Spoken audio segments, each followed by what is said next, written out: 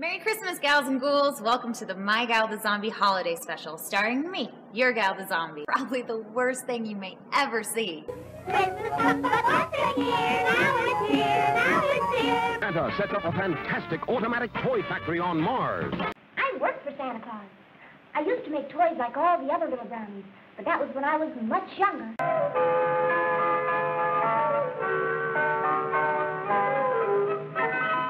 I have no toys to give the children for Christmas.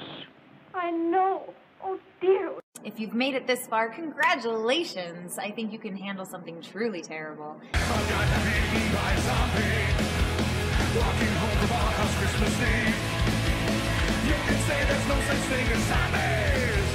That's what me and Grandpa we believe. My Gal the Zombie versus the Belschnickel. How'd you like Kay Gordon Murray's Santa Claus movie, Chelsea? It was good, but I don't know why Merlin or Satan were in it. I'm still hungry, Mom. It almost brought a tear to my eye until I remembered zombies don't make tears. Good evening. I'm Vincent Price! I'd know that voice anywhere. By whom were you given my number? by people who are out of their minds with fear. To begin with, Jacob Marley was dead. There is no doubt about that. Christmas until you are gone. I'm all next to the